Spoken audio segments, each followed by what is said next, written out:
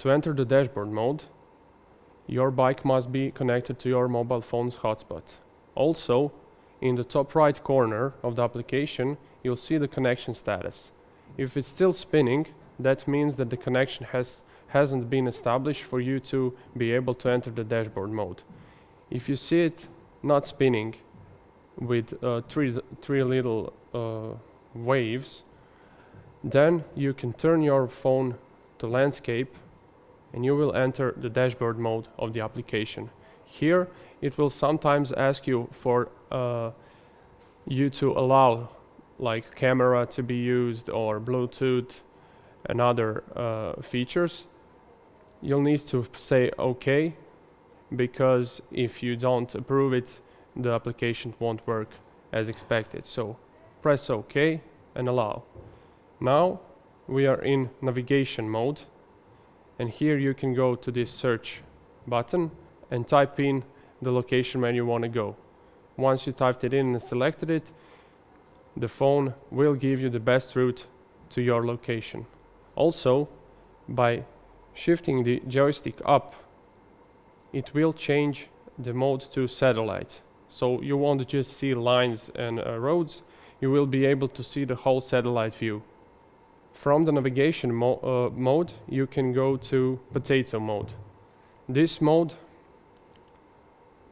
gives you information about how far you can go depending on the battery level you currently have and the assistance level you're using. If you increase your assistance level, it will automatically recalculate the information and tell you how far can you go now. This will constantly recalculate and give you the information. The next mode we have is ride session. Here you can see some detail about your session, like how long was your trip, maximum speed, all kinds of data that you want to see if you will improve on your next ride or compare your progress. The next mode is camera.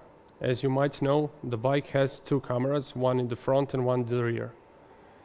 When you're in camera mode, you can switch the camera from front to rear by pressing the joystick button up or down. And to start recording, you just press the middle of the joystick button. When you want your video to end, you just again press the middle and it ends. It saves automatically to your phone and you can see it there. The last feature we have is fitness mode, and it will ask you to use Bluetooth and you just press allow. This mode is connected to the HR monitor that you were given when you bought the bike. You can adjust your heart rate from, for example, 100 to 130. While you're in that range, the bike will give you some level of assistance. When your heart rate is above that range, it will increase the assistance, so your heart could beat slower and get back to that desired range. The same is when your heart rates go down, it will lower the assistance, so you could try harder and increase your heart rate to that desired range. These 5 features that we go through are all 5 features that we currently have on our Android phone.